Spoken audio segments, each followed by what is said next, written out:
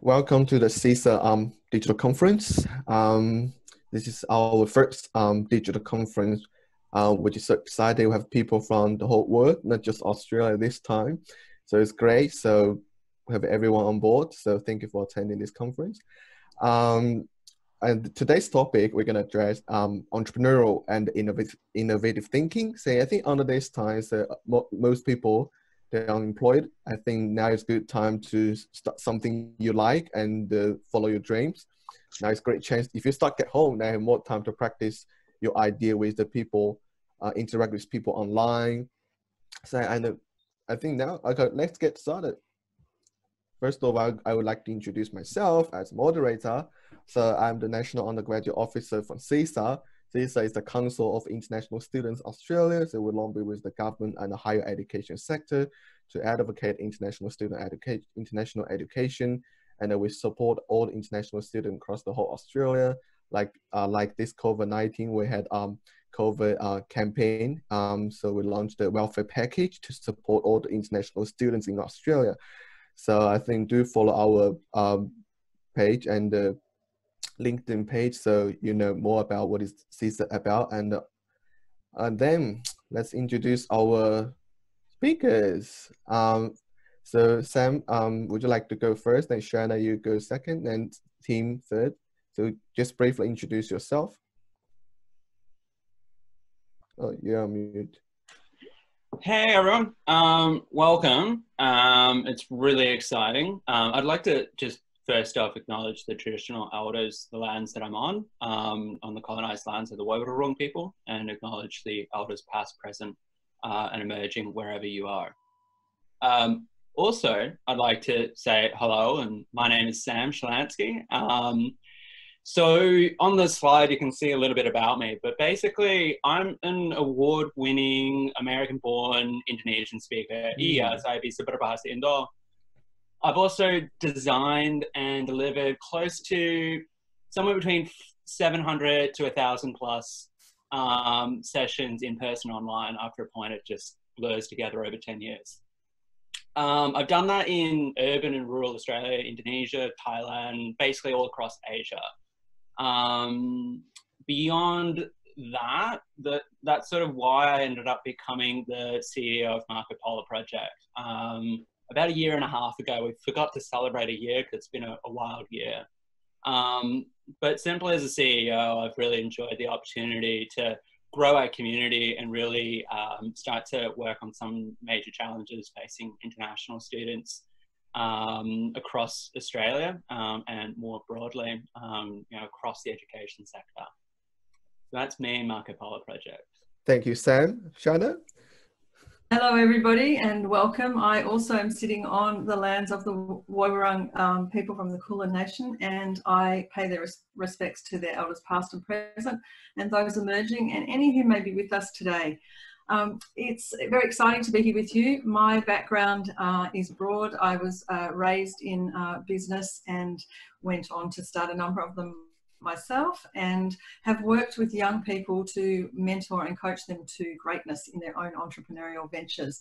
I'm now running a project for the international student community where we bring students and startups together across Victoria, and you can see in the background it's called the Glow Project. So I'm very proud to be a co-founder of Start Global, who delivers the Glow Project, and a director of that. And welcome today. I look forward to answering your questions. Thanks. Thank you, Shona. Team. Thank you. I'll briefly acknowledge the country on which we stand as well. My name is Tim Carroll. I'm originally a medical scientist from Australia, but further north from here. I led a fortunate life where I spent most of my career working for a large biopharmaceutical company and travelled extensively and worked all over the world, lived and worked in every Asian market for a number of years, and for a short period of time headed up the Australia Trade and Investment Commission, which is the Australian government organisation tasked with helping Australian companies export. Since then, Sharon and I founded Start Global and the Glow Project, and I work in a range of areas, including technology, and really working with international students and helping them connect to each other, to domestic students, but also with business. So we're very keen on improving employability and entrepreneurial skills in our international student community. Thanks, Junyi. Thank you, team. I think personally, I have to say all the speakers here, I met them all. They are very good mentor for all the international students. So they will navigate. So if you want to be an entrepreneur, so if you want to have a new idea, when you want to share with them, feel free to go. So I think that all the speakers here, they have a different experience before. So so that's why we'll move to the first question. So how to build an environment that stimulates the innovative thinking. So I think, Sam, would you like to go first? Oh man, I'm going to be on the spot all the time. I think what comes to mind is just simple. It's connect with curiosity, but also purpose. That's how you build, your personal environment, because you can't just rely on other people to build it for you. And you do need to kind of go out there and take and create opportunities. So what I mean by that is, like, you need to really take the time to actually, whatever time you got is time to learn, is time to connect. And doing it with curiosity, and I mean curiosity with respect, like in an egalitarian sort of same sort of way. But the other thing is don't just use the time you have and use other people's time. Do it with a bit of purpose, a bit of intention, and you'll be able to really sort of stimulate environments that'll get you thinking differently. Because with diversity, any adversity can be really overcome. And that means diversity beyond like nations and races. And that means diversity in industry. I mean, we've got a range of industries just even amongst us. Or, getting thinking from just different places, different stages, different parts, because people often forget time is a factor. So you might not be where someone you're speaking to is at yet. Get that growth mindset, and you'll be able to connect with curiosity, with purpose, and just to keep motivating yourself to do it. Because as long as you're learning, even if you feel like it wasn't a great conversation, I talk about this like in my online course. Even if it's not a great conversation, as long as you've learned something, it's been a great conversation. So yeah, that's how I would start to answer that question. Connect with curiosity and purpose. Thanks, Sam. So Shona, would you like to share some of your ideas? Sure. I think when we're trying to set up an environment that stimulates innovative thinking, you have to create a safe space where all of your ideas are valued. I think that in our particular times, as we've seen, there's no place for creative constraint, and so everything is open for discussion. We have to make sure that everybody's ideas and thoughts are valued in a culturally appropriate way, and learning from each other during that time. Which leads me on to the next really important point, which is diversity of thinking. We really, each of us, have to be responsible for getting out of our own cultural thought bubble, and also bring some of those ideas into others' cultural thought bubbles. So that's where our international student community particularly is so wonderful to work with and across, because the diversity of ideas that they bring, and they're very valuable to business and are highly sought after. So I think it's making sure that that environment where you have those diverse ideas are in a place where everybody feels secure about bringing who they are and what they bring into that room. And finally, I think the most important thing is support and collaboration. So, it's leading on from a lot of what Sam has said around the use of time and connecting with others. It's really understanding how, when we bring people together, we can celebrate success, and thinking about all of the places that you can go to, but how they can come together to build greater gains and outcomes. Thank you, Sean. We're so inspired. So the team, would you like to share some of your ideas? Sure, thanks, Junyi. I'm going to approach this from a different angle. I'm going to be very personal to the students, and welcome to you all. If you're not aware, entrepreneurship is an old French word, and the main part that has stuck with us over the years of its evolution is that entrepreneurship involves taking risks. It used to be taking risks with your own finances and investing in something that may or may not work. Nowadays, there's a little bit more of investing other people's finances and what you're doing. But the main way of creating an environment to foster entrepreneurship is your own personal mindset and being prepared to have a plan and explore what you want to do. And I think in the modern world, to keep it very simple, there's two pathways you can take. You can be an entrepreneur and work for somebody who lets you be creative, as Sam and as Shona have pointed out, where you can come up with new ideas and better solutions and observe problems and then find ways of fixing them. Or you can take the other pathway, which is not be employed by somebody, but to employ yourself. And to be entrepreneurial in creating a business, which might be Uber, it might be Amazon Web Services, it could be something disruptive, or it could be something of a social enterprise. So it really is all about your thinking and being prepared to take risks around what you're prepared to do with your learning, your experience, and your career, and expand your mind and look for solutions to problems. Thank you, Sam. I think for me, so I'm gonna make a conclusion for this question. I think all the speakers mentioned, I think diversity. And I think also I like what Tim said. I gotta approach this question from a different angle. That makes you be an entrepreneur. So you think differently from outside of the box. So you think differently, like I think some of the idea people already think. So you jump out from the box. So I think also, I have to say, under this time, I have new ideas good. So environment for me is a healthy environment, because under this time, every time the kid, their mental health. So build a healthy environment for yourself. So if you didn't have a good sleep, so if you sleep it or if you inhibited it, so it can severely limit their ability to think and to think flexibly. So I think that's a good environment to stimulate innovative thinking. Also, I think diversity is an environment.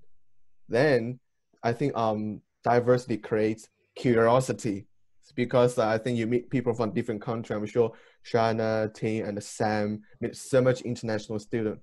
I think all the international students sometimes when they're interacting, so bring them a new idea sometime, I'm sure. So I think when you meet more people, so meet more people, so that builds an environment to stimulate your innovative thinking. So I think this great question. I really love this question. I think there's so many other two questions coming up. So I think we're going to move to this second question. So I think there's a, as we said, there's like how to build an environment now. So we got an environment now. Now, so what advice would you give to the young people to help them to be more entrepreneurial and innovative in their future? So Sam, would you like to go first again? I might be a gentleman and hand it to a lady first. Do you want to go, Shona? Sure, I'm happy to get started on that one. Community. Yeah, great. Well, there's a couple of things here. The first one is have a look at some of the great stories about some of the migrant entrepreneurs in Australia. So there's a lot to be told. AIMS has some great, they have, and I can post this website in the chat feed, some great stories about Australian made on their website, because they're really the backbone of a lot of the businesses that are well established. I think that it's a really difficult time. Many people are looking at it right now and thinking, oh, it's a recession, there's unemployment, it's really difficult. What does that mean for us? You know, what can we do in terms of becoming more entrepreneurial and innovative? So I think we need to take a step back and think about who you are and where you might come from, and how you have global skills, you understand offshore markets, market sensitivities, economics, governance and political structures, language and culture, the list goes on. And I think it's a real time where Australian businesses are beginning to prepare for potential offshore expansion and learn about the barriers for them. So these are many transferable skills that you have, and it's a really opportune time to reach out to some of these businesses and start your entrepreneurial journey by reaching out and connecting with some of these businesses.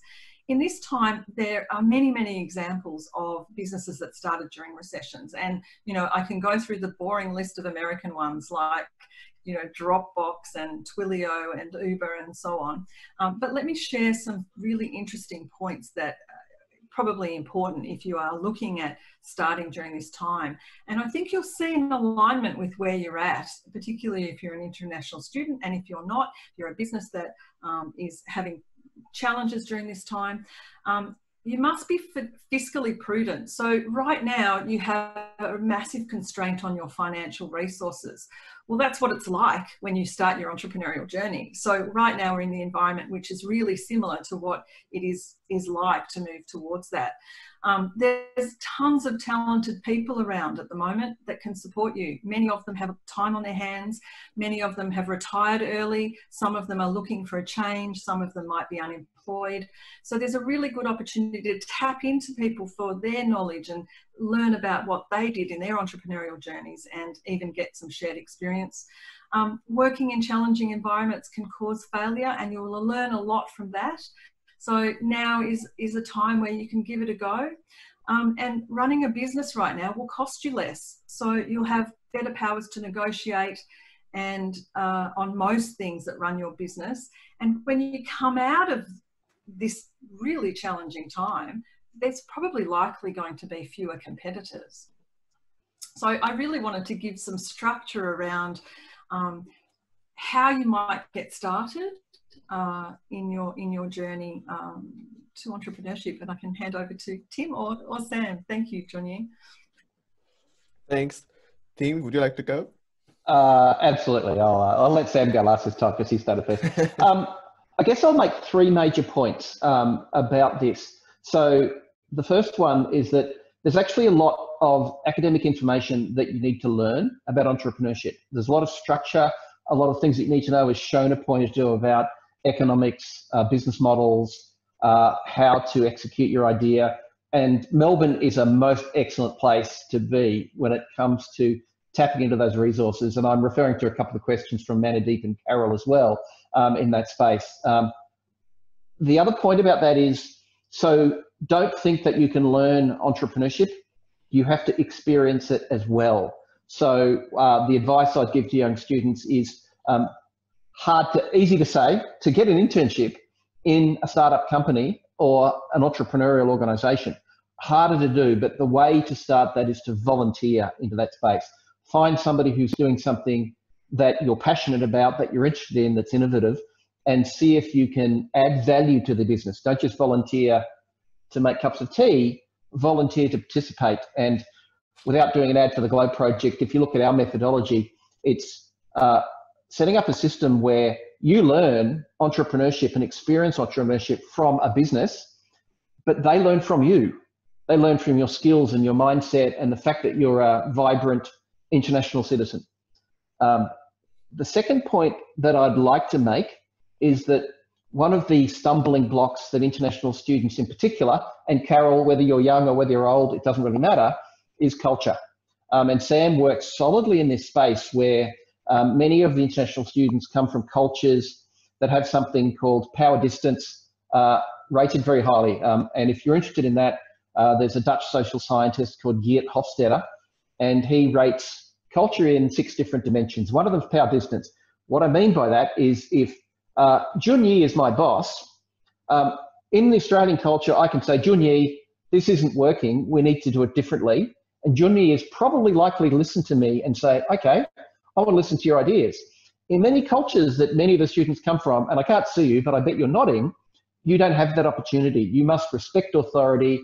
It's hierarchical. And Australia rates about 36 in that ranking. I think China rates about 83. Countries like Malaysia, 100. You do not get to question authority.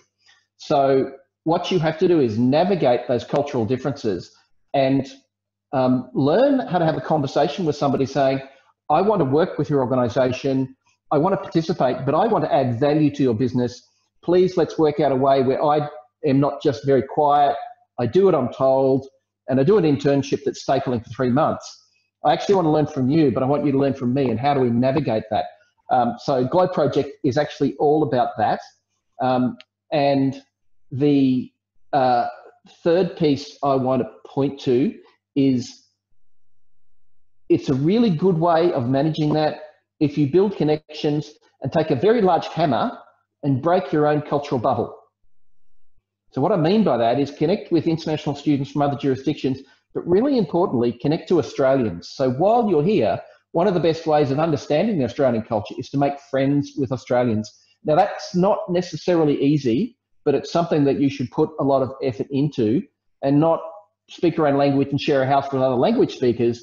Go and attend events where you have to break out of your own comfort zone, meet with other people, and wherever possible, work with them, do projects with them. And you'll see Junyi, and you don't see Mia, who's hiding in the background helping out. Mia Tran, thanks Mia, are two of those people that go out of their way to do that. That's my comment. Thank you, Sam. I think it's team. Sorry, Sam. Would you like to share some of your ideas? I would. I'm always.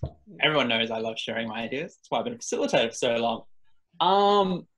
That's an awesome point. I love like what Shona and Tim have said, particularly. You know, this idea of find your safe space, but at the same time, don't stay in your safety zone. You know, we talk about 3 different zones, you know, your safety zone, your learning zone, and your discomfort zone. And, you know, get comfortable creating my sort of advice, which is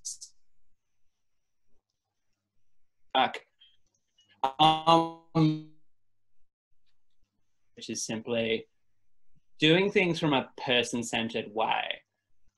So what I mean is, I would probably think about it like we talk about in conversations. You take a 3I approach, which is to inspect, investigate, and ignite when you have a conversation. But you can also do that when you have a bit of a self-dialogue over the process of, you know, being a bit more entrepreneurial, or to be a bit more innovative, to be willing to take a bit more risks, or to be willing to try new things, which I think is what those words sort of mean.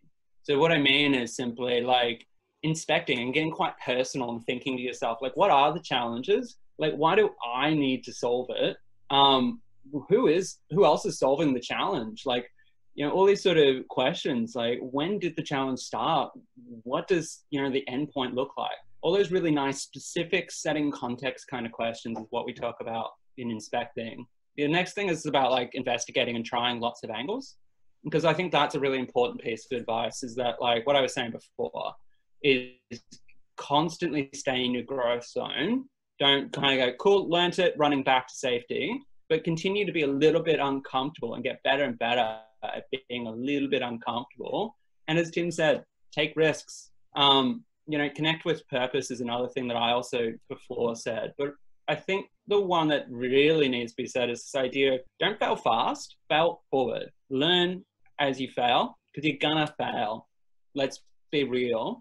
I've failed. I don't know how many times these guys are willing to share it, but we've all sort of had a failure, whether it's me in my second language and I get a call from SBS and I suddenly am stuck at a construction site and I'm trying to do an interview in my second language on a radio show and I'm hard of hearing. So that gives me a bit of empathy with people trying to learn languages. I learned languages very late in life, English very late in life. So, you know, learn formally and informally. Keep it balanced. I have a few degrees, few certificates, and some of them, like I'm a certified human-centered designer with the UN.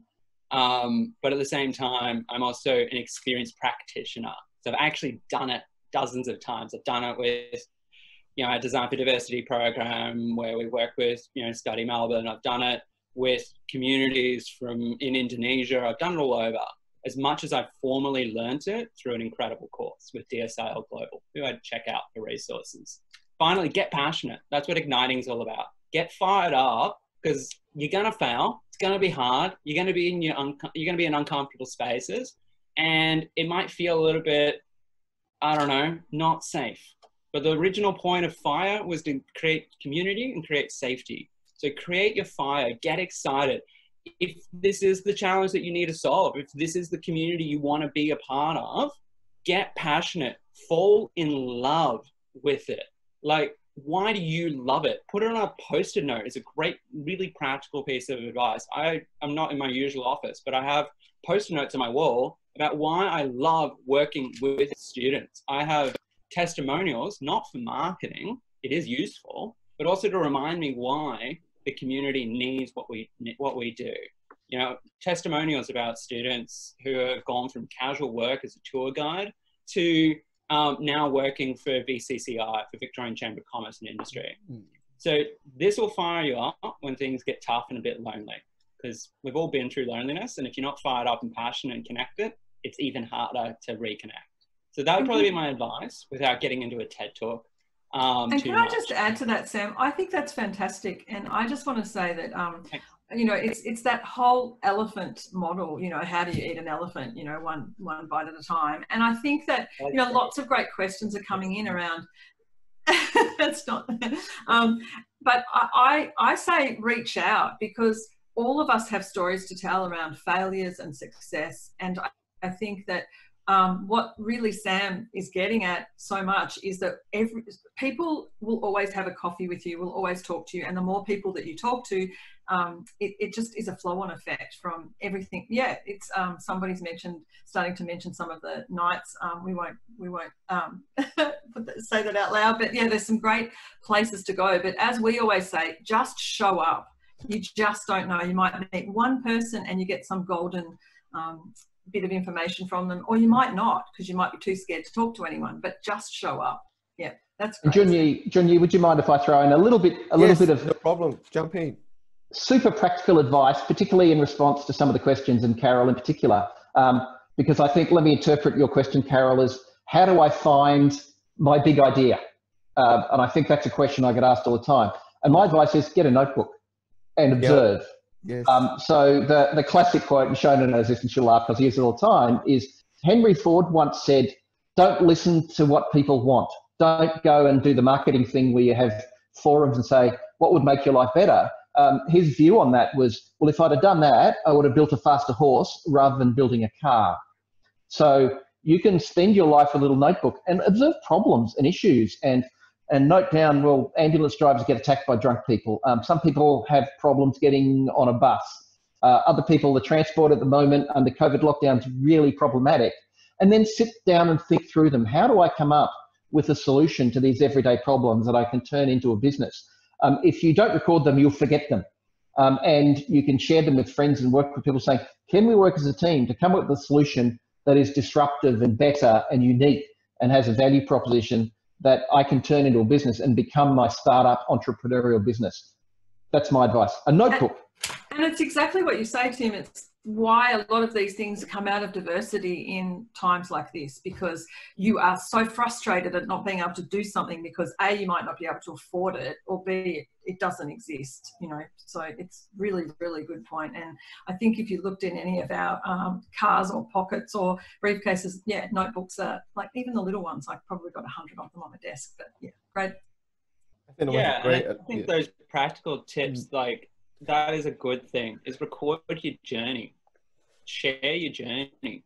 You know, it's not like I've made the mistake of just having, I have at least 150, 200 of little notebooks under my bed, but I don't really know what to do with them. And then I kind of recently got told, hey, like, what is actually in those notebooks? And I started to share it, and people were able to kind of add richness and depth to it. And I've started, I mean, you can see on my LinkedIn, I put up monologues once in a while. That's just me regurgitating stuff that I've picked up over the weeks. And it's a way of learning. Like, there's this thing called, like, the forgetting curve, a way of helping your retrieval. Because it's not about forgetting that's the problem. Forgetting is how we learn. Very strange, but very exciting. But if you want to really learn, you also got to keep working those neural pathways.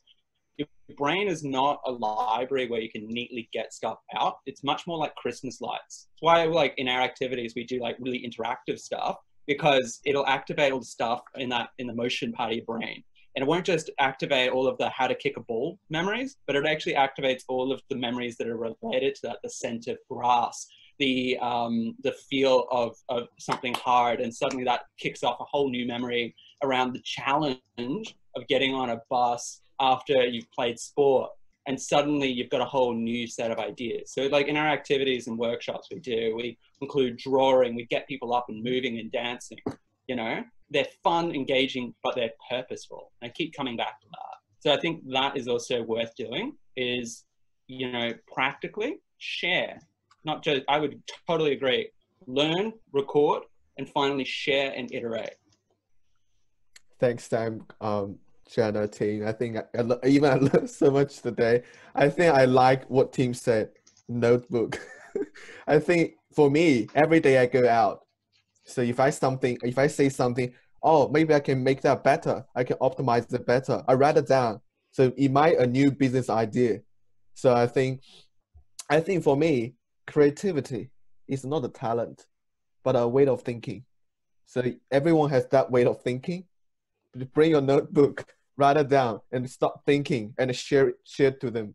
And I think the best way to demonstrate whether your idea will be succeed in your community, share with the people around you.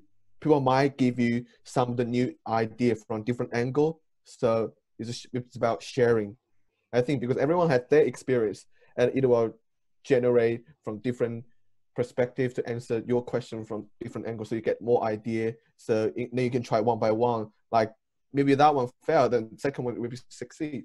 So I think like me, I think 6-7 years ago I came to Australia. So I try to get out of my comfort zone to doing something what I'm not comfortable with. So then here I am. So in the beginning I was so afraid to talk with the local people. So I'm afraid to make mistakes. So then I think for me, I'll just speak out. I just speak out, and they give me some feedback and they criticize my mistakes. Now I'll prove it better. So I think that's how people grow. I think that's how you be an entrepreneur. So like you can say that Elon Musk. So like back in 10 years ago, he launched the rocket. He failed so many times. I think like this year, you succeed. So I think try again.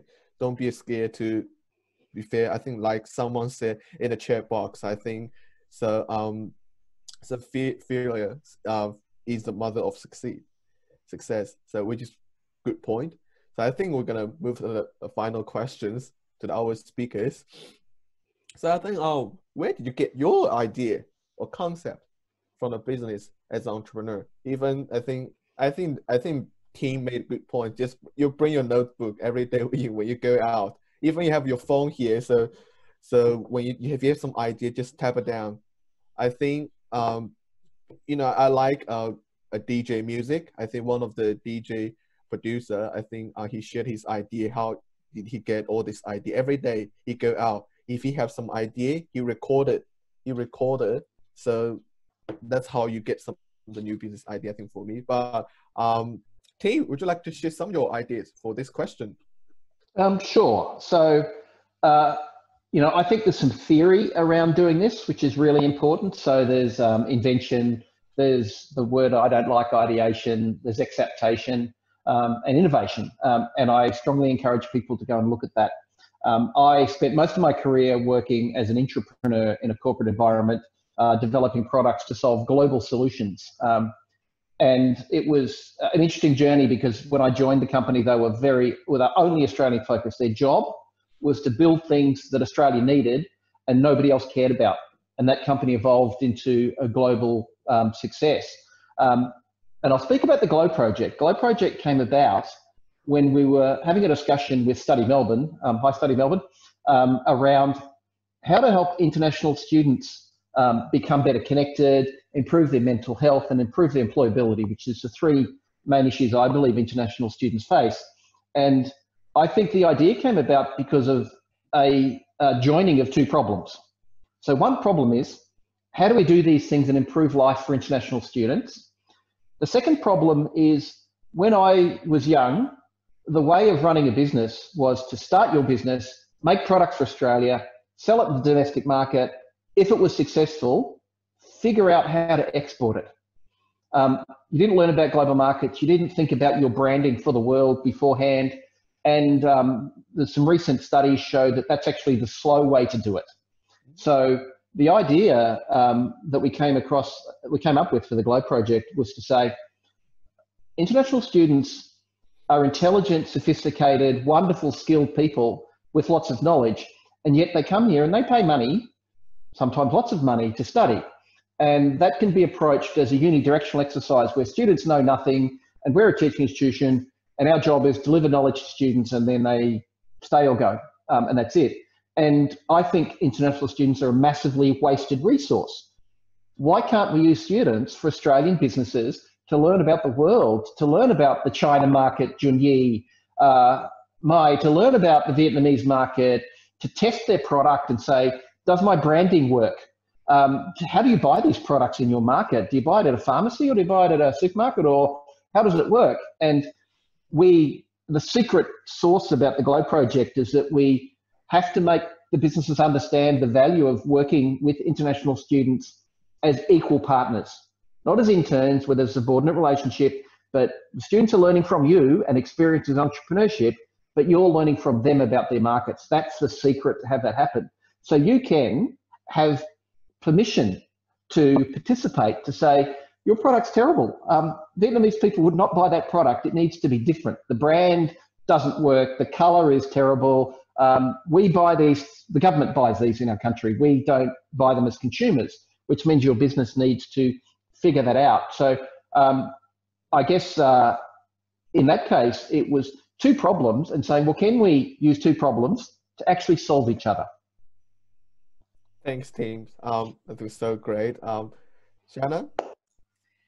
Yes, thank you, Tim. And I want to make it, I want to take a different angle and say, you know, I've worked on a number of projects that I've developed myself, and I'm developing one at the moment. And where they always come from is often a problem that exists for you personally.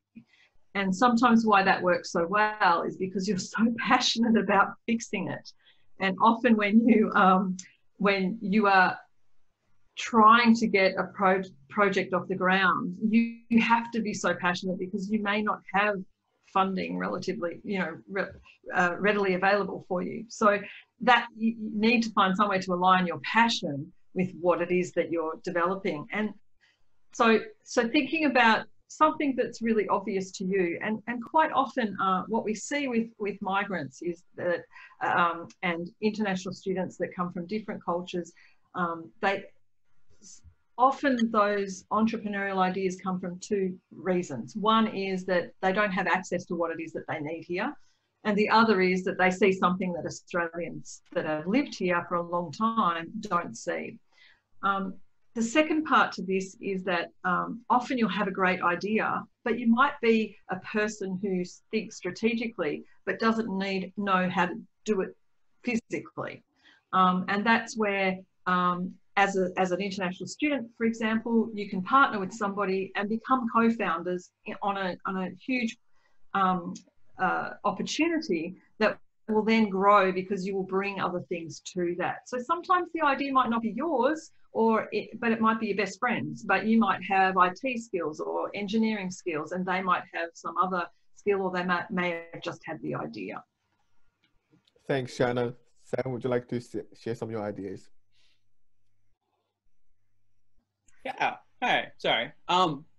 Awesome hearing about those initiatives and those efforts. I was just having a look at some of the questions and I got a little bit like in the zone because they're just so fantastic.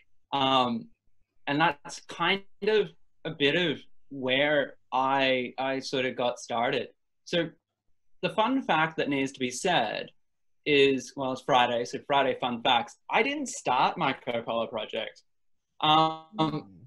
Yeah, the thing that I did, entrepreneurial,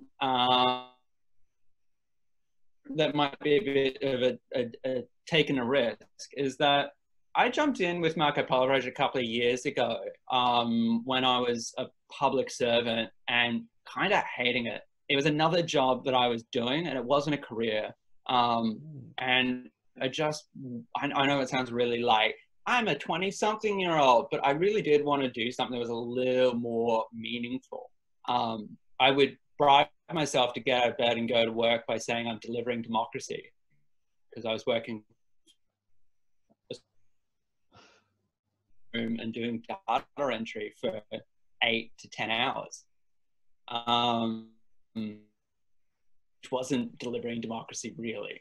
And so I took a bit of a risk, and I went from a relatively steady job where I was, very well and truly useful, to jumping in 2 feet first to Marco Polo project, which has been around since 2011, but it's evolved a lot over that time to really continue to find new ways to collectively gather international students with local opportunities, and local opportunities with global individuals.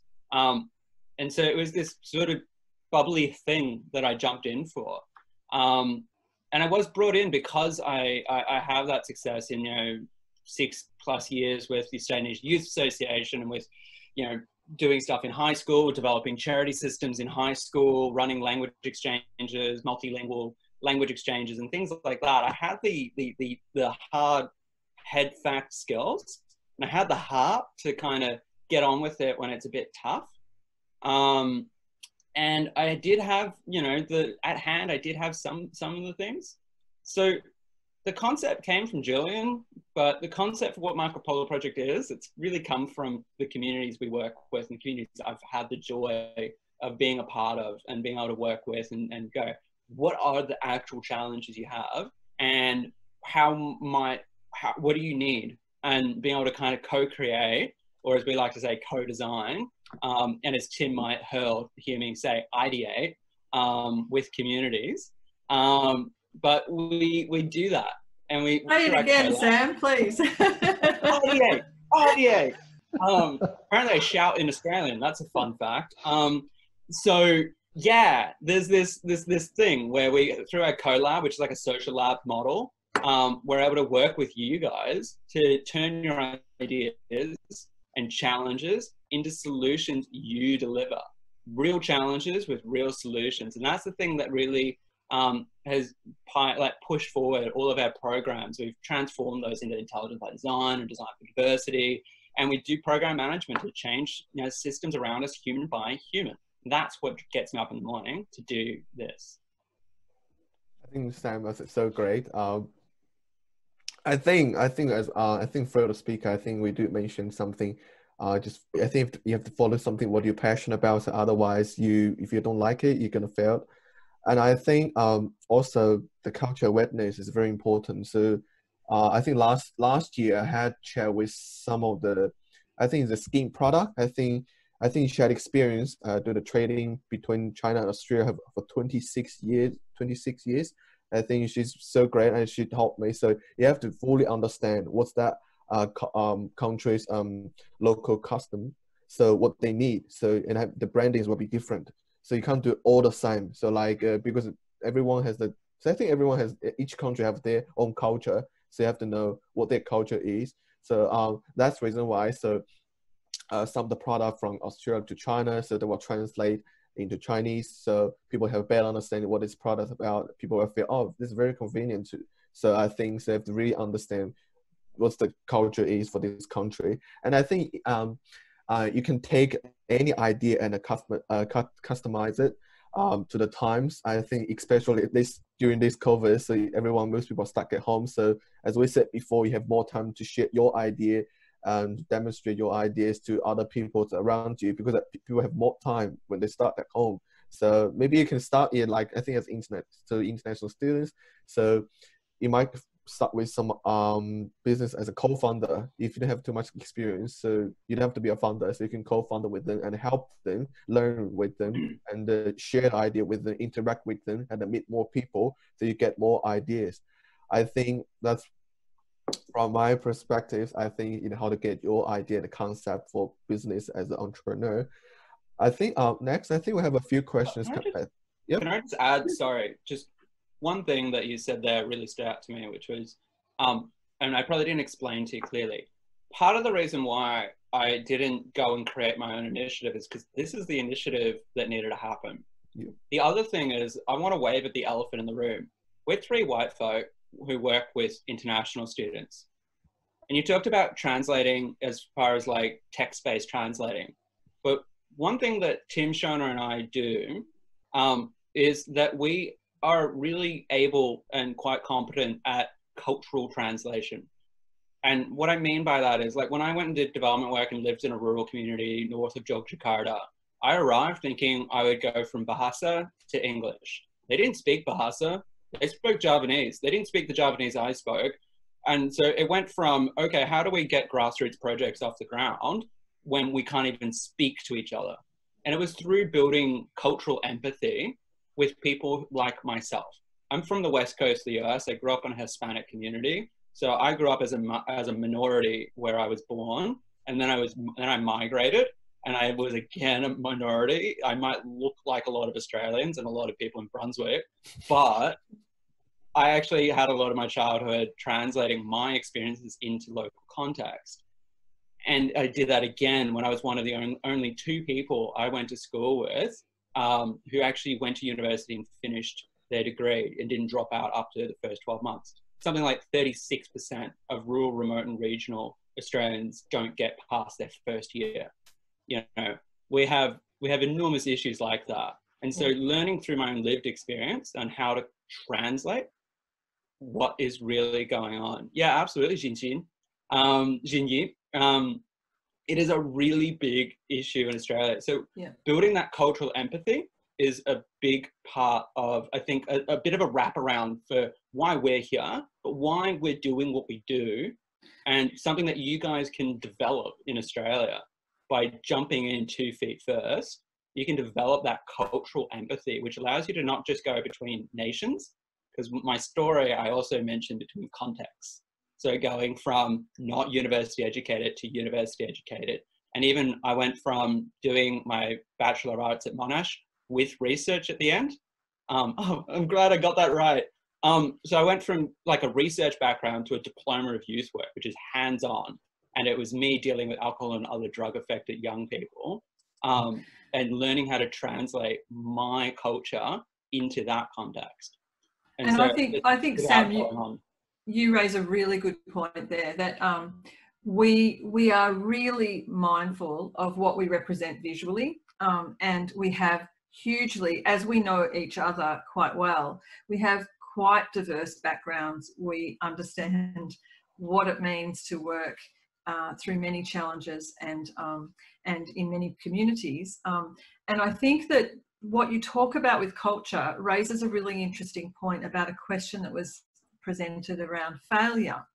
And Tim doesn't know this, but I'm going to hand this to him in a minute, because failure is a really interesting subject, particularly in our white startup community. And I'm going to say that, I'm going to put it out there, because we treat failure as success. Okay, now that's because it's culturally appropriate for us to say we learn from our mistakes. We put it out there, we tell everyone about it, we share it, and we have our communities around us that can protect us and nurture us and carry us forward, as you say, Sam, failing forward. That presents itself quite in a challenging light if you're from a culturally diverse background where failure may not be seen in the same light.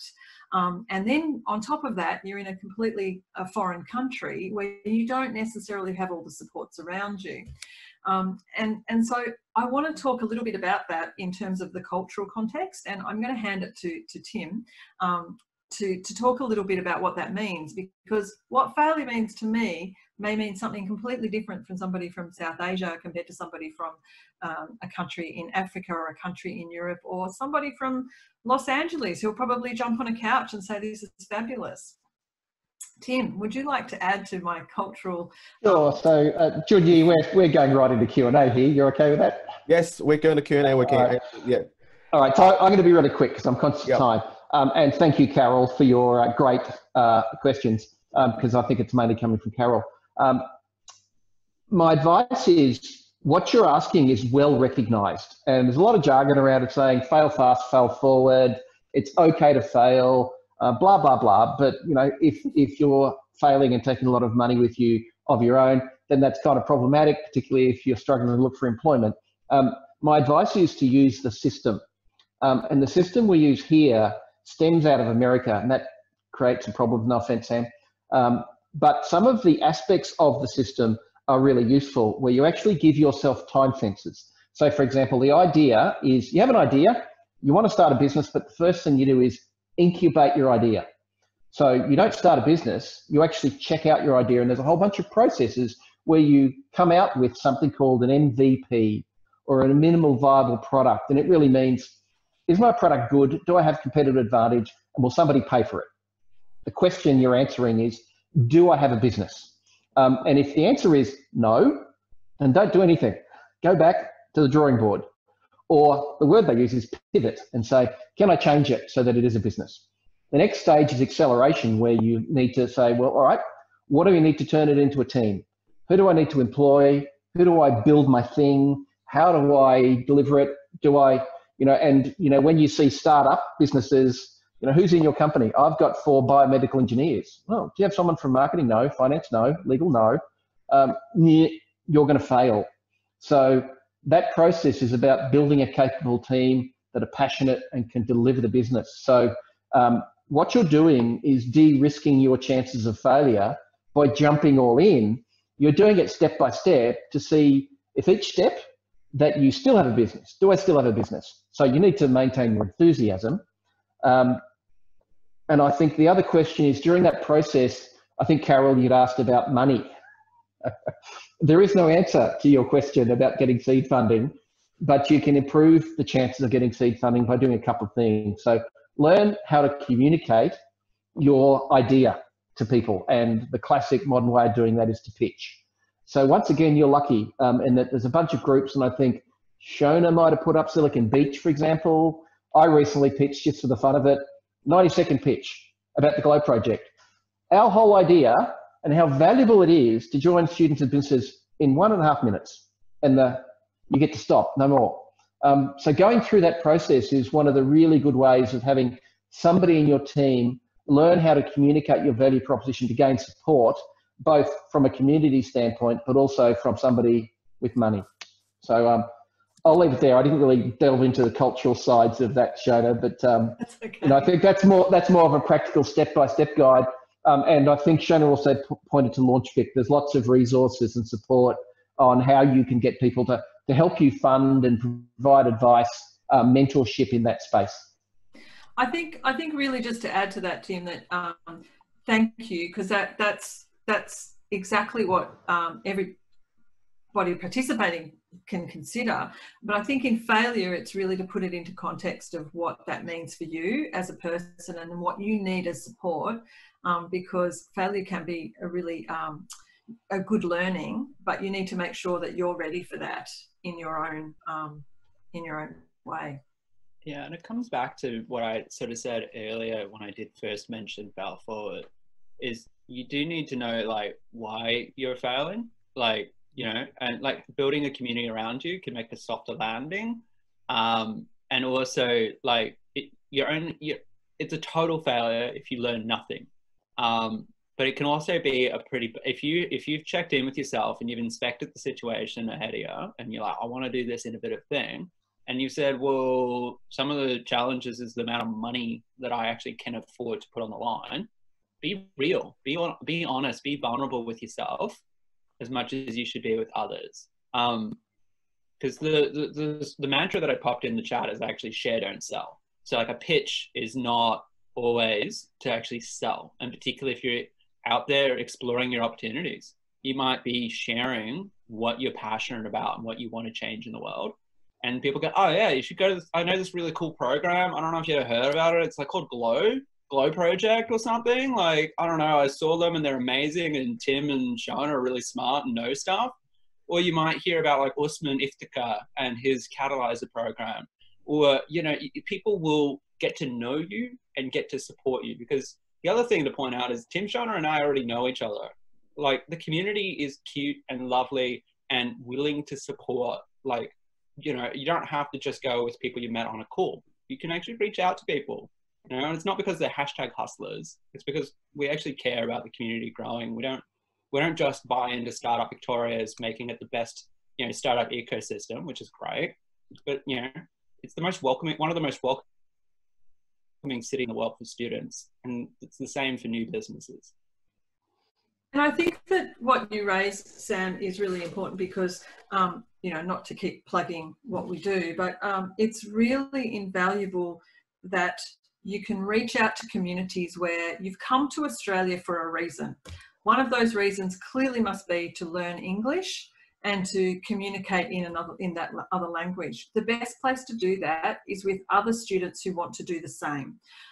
And so going to places where you're going to have to speak English with others and practice your craft with others, you can do that in two ways. You can go to these startup nights, and every Australian will be very patient and work with you to do that.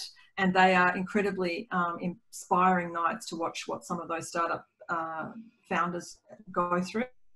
And the other is to join communities that are similar to you, where you're with other students who have similar levels of English, and you can work together on that. So that's why we create these communities for students. And don't get too upset about there not being like a local opportunity, or that you can't go physically to these things.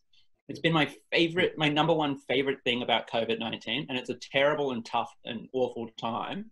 But one really, really great thing has simply been you're not postcode locked. You can go wherever you want in the world and sign on to a session.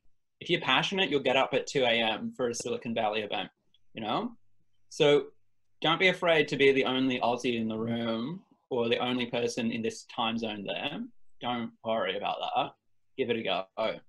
Junyi, can I have a go at answering one of the other questions? I think Julieta, very briefly. Make it short. Yes, I was going to ask you to answer that question. So Julieta, you're in the best city in the world to answer that question. So biomedical engineering is unusual in research because in Australia we have a culture of research and publish. What you want to do is research, deliver to where it makes impact, get it into use. Biomedical engineering, it's more common that you approach it than astrophysics, which tends to be published. So at any given time, you can go to events all over the city where there's people talking, and I'll point you to a company called Stelect, S-T-E-L-E-C-T, and a young lady called Elise Sutherland, who is doing exactly what you're asking. Biomedical scientist, delivering a product, cardiac care in their case. There's a number of 4 or 5 companies I could name where the engineers themselves are taking their product to a startup business. They're building a team who aren't just biomedical engineers. Go and watch them at events and go and speak to them. They're very generous with their time, and ask them about how they manage their journey. So that would be my advice to you, Julieta. But after this event, reach out and we can have more discussions if you wish. Yep. Thanks, team. I think, sorry everyone, because of the lack of time, we'll have to wrap it up. I think, but feel free to reach out to them with a QR code. So scan them. So I think check the Marco Polo project, and I always participate to the Start Global before. It's a great project. So feel free to check it. So there's a QR code, scan it, so you can jump into the website. And we have a next session at 1 o'clock, social session. Please register on our conference page. And I think Junyi, Rafaela's going to put up maybe our social media QR codes as well if people are interested in.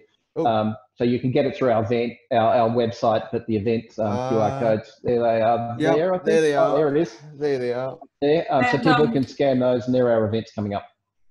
Yep. Yeah, we're going to be having some Facebook Lives to help answer some of the questions that we weren't able to answer today. And so what I'd highly recommend is they post their questions to us, and we can help continue this conversation over the next few weeks so that we can see some great businesses built during lockdown. Yep. Thanks, Shona. And I think with people from Inside Guys Rough, would you like to play the video, Michael's video? So we're ready for the next social session.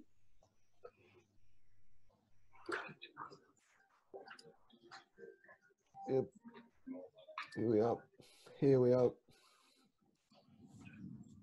Hi everyone, my name is Michael. I was privileged to be selected as the best volunteer of CISA this year. Thank you for joining us for today's session, and I'd like to jump on here to invite you of our social session happening today at 1 p.m. Focused on volunteers today, leaders of tomorrow. Join us in a fun and interactive session. Don't forget to register on the link in the conference page, or you can find the link in your Zoom chat box. See you there. Cute. yeah, team, Sam, Shona, feel free to jump in that session. So to hear more people's idea, you might get a new idea. So I think, thank you for coming today. So feel free to reach out to team, Sam and Shona, and feel free to reach out to me, Junyi, as well. So if any question, thank you for attending today and be safe. Take care of yourself. Never stop learning. Learning, sharing, that's what you learned today. So thank you for coming, everyone. Thank you so much, team, and Sam and Shona. Thank you, everyone. Thank you. You're welcome. My pleasure. Thank you, team.